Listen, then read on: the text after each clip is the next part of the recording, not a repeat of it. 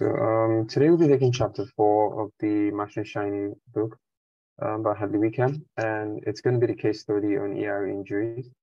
So, supposed to be able to, and the reason why we're doing this is because it's more like a case study to help us go through most of the things we've seen in chapter 1, 2, 3. And to begin this book, we would have to like load 3 packages: Shiny, Vroom, and then Tidyverse. And we're loading Shiny for the obvious reason, to build a web app, and then Vroom to be able to access our data, Tidyverse to be able to manipulate the data. So let's go into the data proper. I'll be using more of the text itself. I know that there is a book, the book club book is also available here. And I know you might have checked that already, but I'll be going back and forth though, using both of them.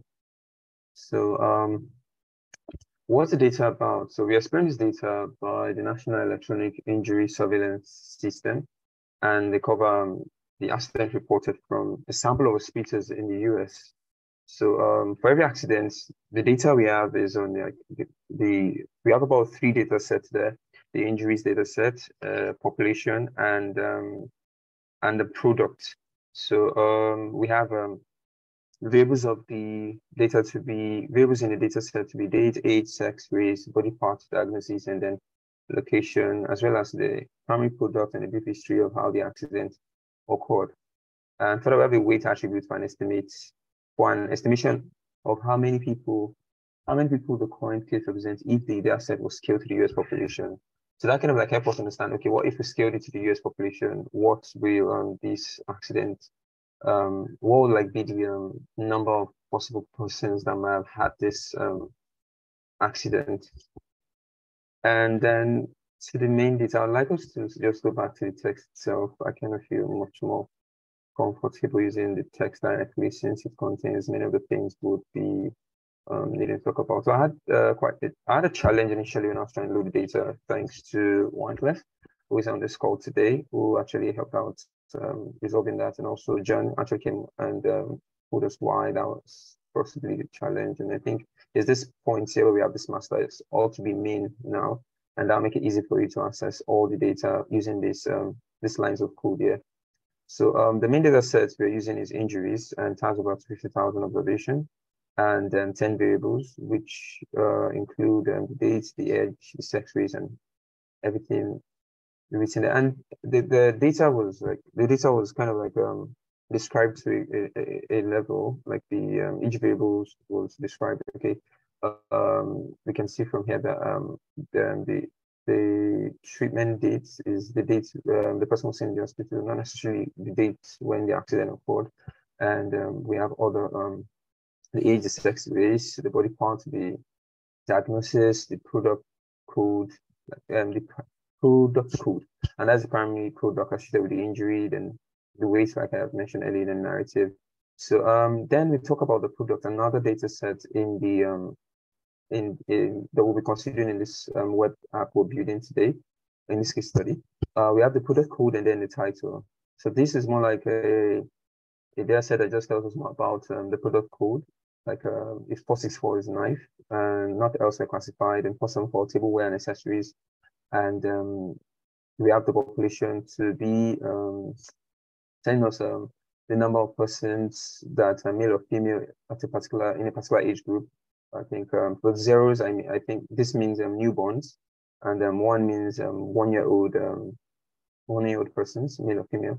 And I think that's that. Then for the exploration, so to begin with, the author of this book kind of made it easy by just going through data, like just wanted to see what is there, and it just filtered and checked, okay, what's going on if we check the injuries, and we check where the product code is 649,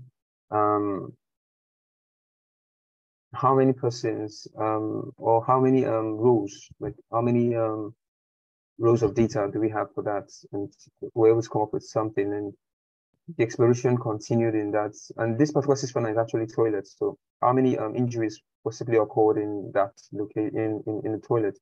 So we'll be able to like, okay, come up with, okay, these are the numbers of people that had that challenge in the toilet, or that injury in the toilet, and the author went on to like check out some other do some other basic data manipulation and see how you could find out more information about the data by doing a count and by location. And it did the same. The weight was based on the scaling of the population based on an estimate of the US population. And then this was sorted. So the same thing was done for body parts and the same thing was done for diagnosis. And the author was able to come up with an idea of what the kind of plot he would want to have. And that is like having a line plot showing having the age on the x-axis and the estimated number of injuries. And this was also still differentiated based on the sex or the gender of the persons involved. And we can see that initially there was a rise and then there was a drop, which shows that there was an increase particularly for women, starting around middle age. Then there was a decline at age 80. And, this is because majorly boys, most likely, this is just an assumption from the author, because that was what he suspected, that since majorly boys will stand using the toilets and the increase for women is due to osteoporosis. So he was able to like come up with a possible pattern. Okay, let's still do some other data manipulation and come up with something that could be the challenge why these things are going on here. And going back to this, I just want to see what is here. Okay, so I think I've talked about all this. And okay, so the goal is just to build an app which outputs the tables and the plots for different products which the user selects. And so this like gives us an idea of, okay, this app we're building, it's just going to we'll be able to select the user selected products, and we have tables telling us the tables telling us what really happened there and why, like giving us like a brief summary of what happened. And then we can have a plot that create like a contrast between, okay, this is what happens for the male gender and this is what happens for the female gender. So what's the prototype like? So let's go back to the book. So for the book, this is the prototype. And in the prototype, we have this, we have a fluid page and about 3 fluid rows. And each of these fluid row, we have, for the first fluid row, we have a select input, and this allows us to pick a code, the product code. And let me just then for the second fluid row, we have 3 table outputs. Then the last part, we have the plot output. And this is for the UI side. Then for the server side, we have, since we've done a bit of the data manipulation, we have a reactive expression, a reactive code written to make it possible for us not to like replicate codes, writing the same thing over and over. And that is selected here, which is repeated here as a reactive expression, which is used to like make the table, and also for the summary, so for the plot also. And that's what the reactive was also used to, another reactive selected was also used to create the plot as a summary. Summary is another reactive created using selected. So you could actually use a reactive expression in another one you can actually use a reactive expression to create another one.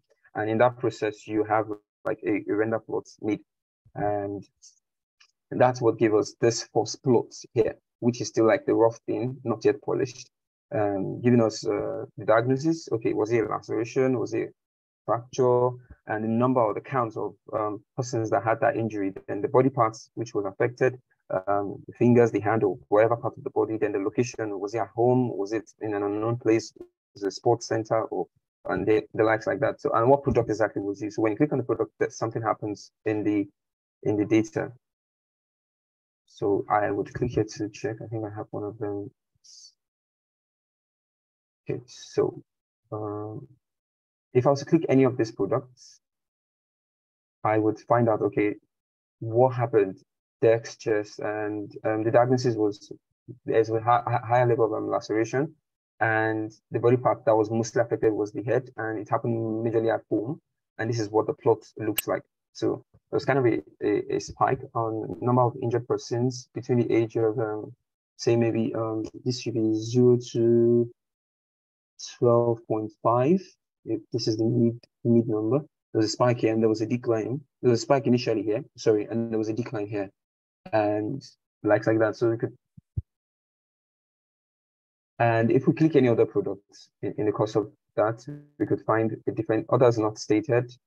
Possibly the person doesn't want to state the body part that was affected here, and diagnosis here. Body part head, same thing again. So let's see if let's try something else and see. Do we get something else? Yes. So actually, we're getting a reaction. We're getting something different in the process. Sorry, in case you want to stop me or say anything, or you want to contribute something, please can actually just unmute and say something or ask any question. Please feel free to do so. So I don't feel all alone here, and it's more of a discussion, necessarily one person just talking. So it could be more. It could be much. It could be fun. I didn't take a look very closely, but do you know why some of the ends are not integers, like why 0.65 at the end? Okay, let me go back to the, I think this should be it. I mispronounced that, yeah. Okay, does anybody want to answer that? I think it's because of weighting, because the weights are in are float numbers. Okay, so that's actually the reason, because the weights are actually float numbers, and since it's, let me go back to the code so that I can show that.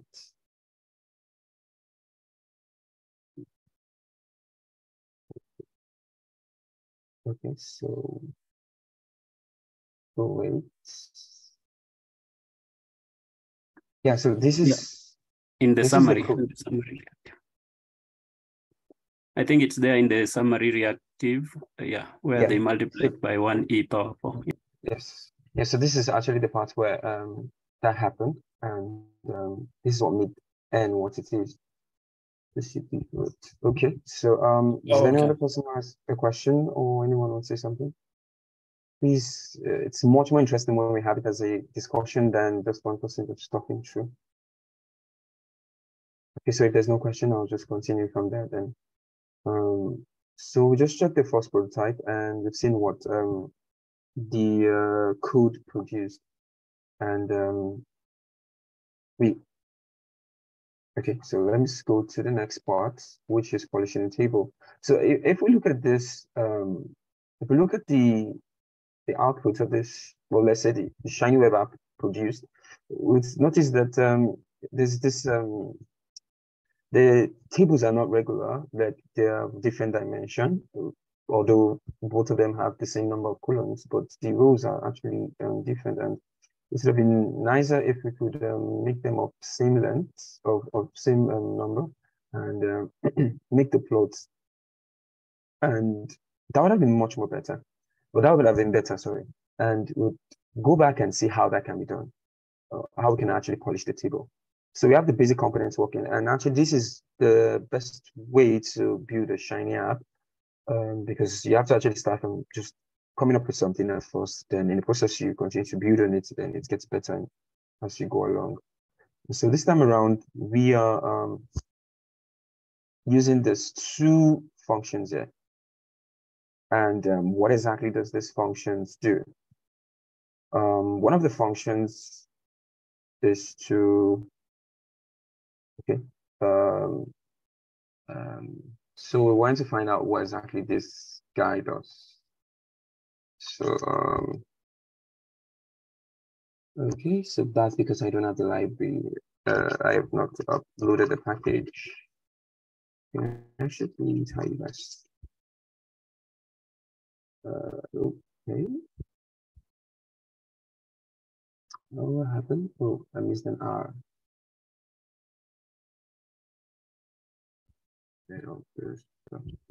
Okay, so good. Lump together factor levels into order. So this like kind of like sums up after taking like the first set of numbers we want to use. The rest of the other things are just put in an order, like a group created. A group is created and it's labeled as orders. And then for the other one, I think that's I think we already have this used. FC T 3. Yeah, this guy. Good. We order factor level by first appearance, frequency, or numeric order. So what this guy actually does is, this is forced like to reorder the factor levels by first appearance, frequency, or by frequency, or by the numeric order. So going back to this, what was done here was it was ordered by the frequency, like the number of count. Then that's for the body part that are known.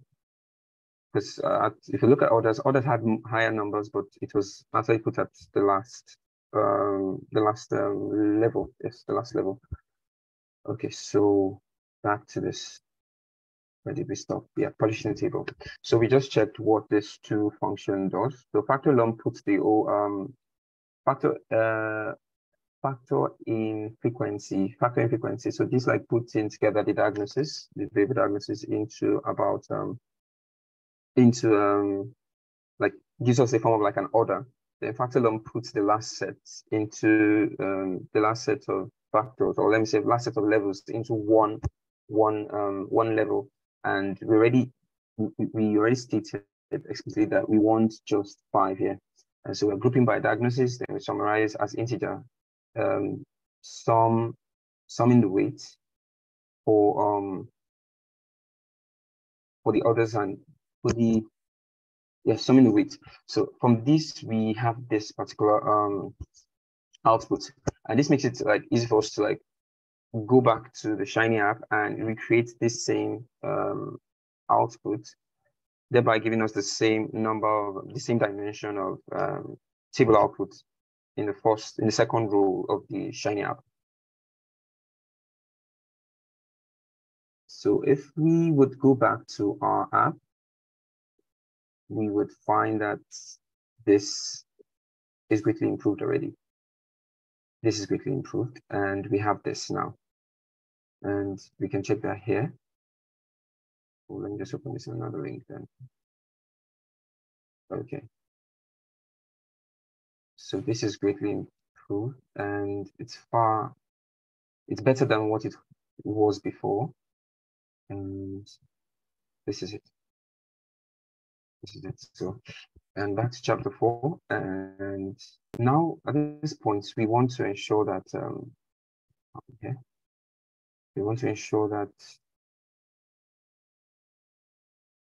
we just talked about polishing table. Okay, so we want to ensure that we give the user a chance to plot data related to 10,000 people or in absolute numbers. So remember the other time, I think Trevin asked the question as regards the fact that why do we have the counts in dot something up in decimal points. So this time around, the reason why we're having weight versus count is there's a point where we have the absolute number, and there's a point where we have the other set of numbers that is an estimated number based on the population of the United States. So, and this time around, some part of the data was some part of the code, was improved on, and that's the server side. What was done this time around? We have the render plots to now have an if and else condition. Okay, if it is the input is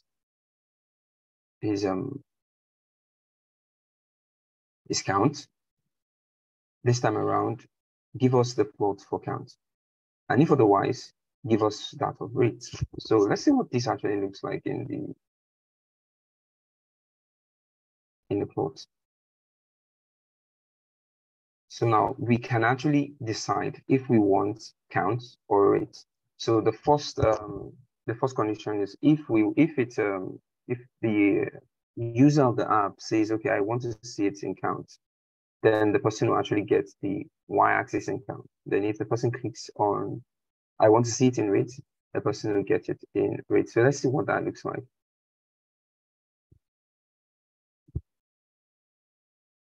Okay, good. So at this point, we can, this is estimated number, that's the count, just an estimated number, but here we have this as the rate. That is injuries per 10,000 people. And oh wait, can you do that again? okay, I'll go back there. So this is it. So if this was count, this is what count looks like. Okay. Yeah, I had it switched so fast I didn't even notice it. Oh, yeah. Sorry for that. I think it was fast. So no worries. Yeah, okay, so no worries. Okay, so are there any questions for this part? Or is there anything we want to discuss about this? Because I noticed that there's kind of a change in what the data looks like. Does anybody want to like give us like a brief reason why possibly the changes? Why is it different? Like, why is it so different? Anybody want to talk about that? Anyone? Trevin, Whiteleaf, Media? Okay, so I think it's just me to continue. Okay. The UI side was there was an inclusion. We also have been able to select between rate or count. Something had to be added to the field rule. Because if we compare this to what we had the previous time, the first field rule had just the product where we select the level of the products, whichever product we want to consider. But now we have the option for the y-axis on the side here, and I think in our previous discussion, I mentioned that we came to understand that the field rule has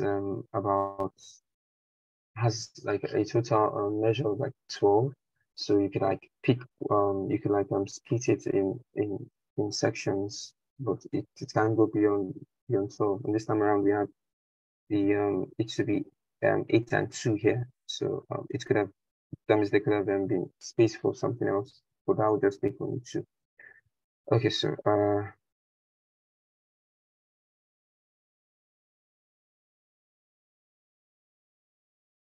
okay, so I think we just completed that. So finally, at this point, the now we want a button to sample an accident story related to the currently chosen product and displayed. So at this point, we want to know more about what happened. We want to be able to just click a button and get the story. Tell me a story. Like, what's really going on? What happened for this to what happened that what results to this? What really happened? So, and in that process, we are able to add that part of the data in. I think that's let's go back and see where that is in data.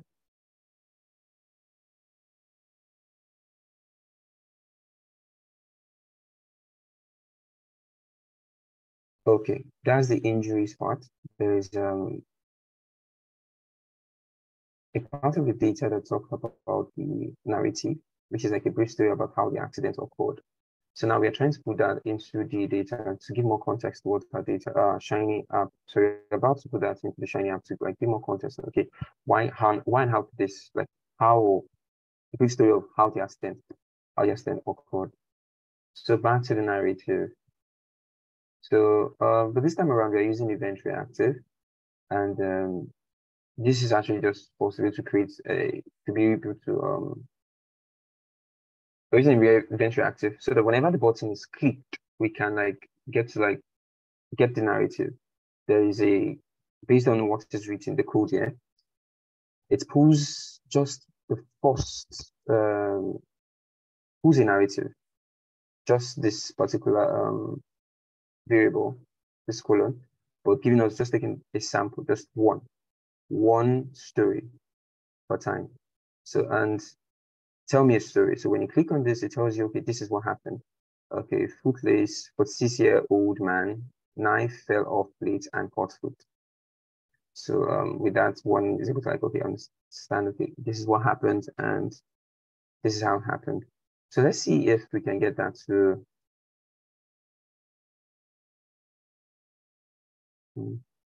okay, this is it. So, okay, so this is that part where I can just click on logs. Okay, so okay. So the more I click on tell me a story, I get a 12-year-old male goofing around with brother, puttering down, hit head on carpet floor. I don't know what DX means. So each time I click on tell me a story, I get another story. But all the stories are related to rugs or carpet. So let's try something else. Basketball. Oh, great. Wow. Wow.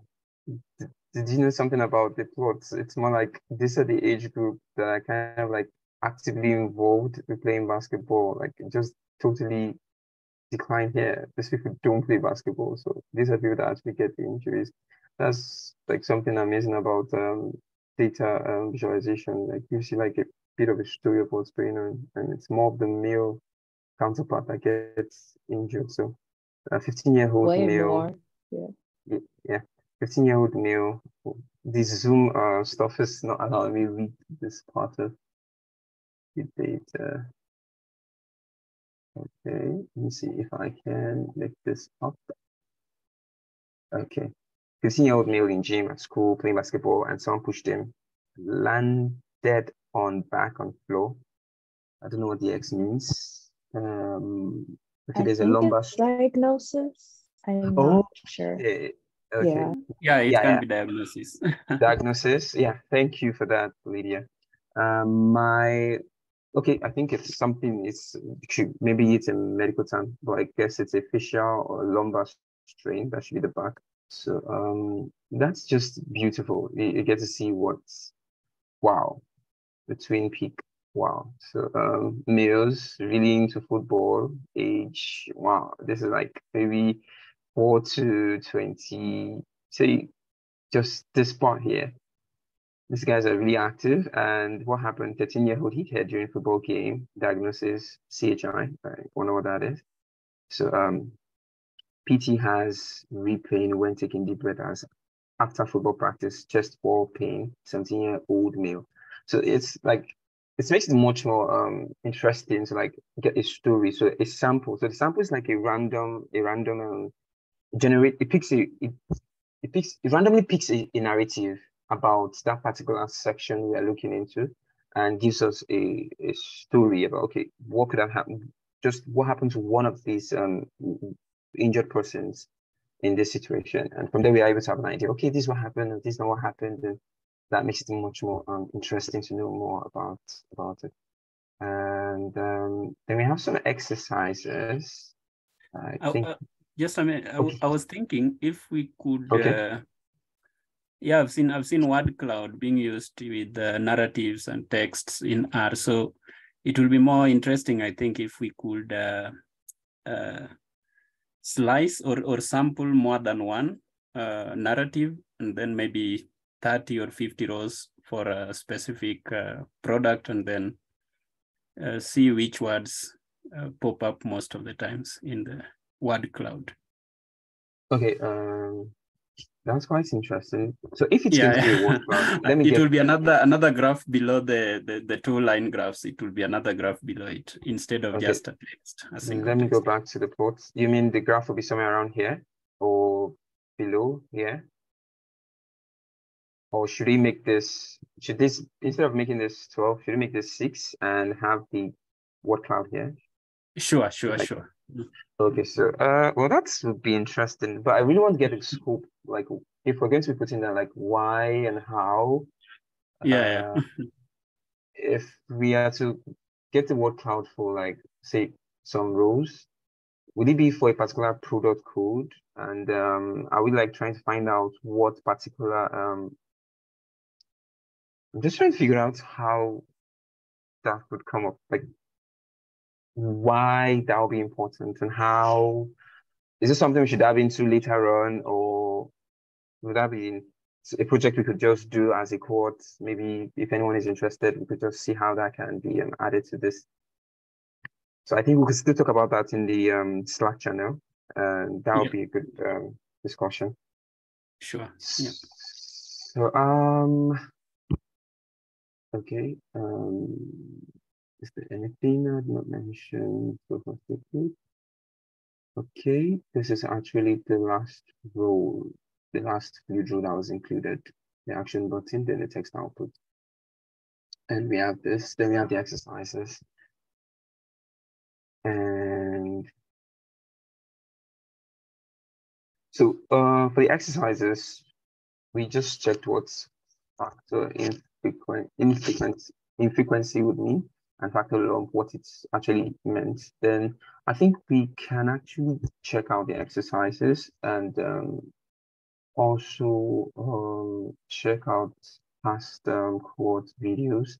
And whoever is interested in the word cloud thing, we could talk about it on the Slack channel, and possibly just do something beautiful and see what it looks like. I think that's a very, very good way to learn about the process of building complex Shiny app. And in summary, we've seen the basics now, and we'll be going into the next part of the book. And Trevin will be doing the honors of taking us through chapter 5, which will be which would be an amazing discussion that I look forward to. And on this note, I would say we are done. But if there's any question, someone wants to say something that I would just want to listen. And if there is none, we'll end the call. I was just gonna say, so I signed up to do chapter 7. Okay. I potentially could do chapter 6. I wanna get a bit caught up before I say I'll do chapter 6. But I should be ready to go for chapter 7. Okay. I remember, Lydia, you mentioned about how are your exams? Or how you done with your exams? I think you said something about you writing exams. Exams done. Yeah, I passed.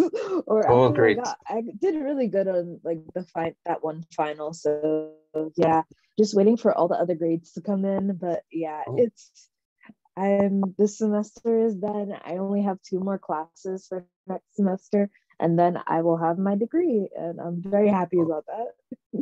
Well, congratulations in advance. Yeah, well congratulations. Thank you. Thank you. Okay, so chapter 5 is on workflow, and Trevor will be taking that. So Lydia said if she is able to if she's able to read up on chapter 6, she would take it. And if not, there's no problem. It's more of a discussion. And if there's a part you don't get, or there's a part you didn't read, maybe you're unable to complete the reading, because we all are meant to actually read each chapter before coming for the discussion or the meeting.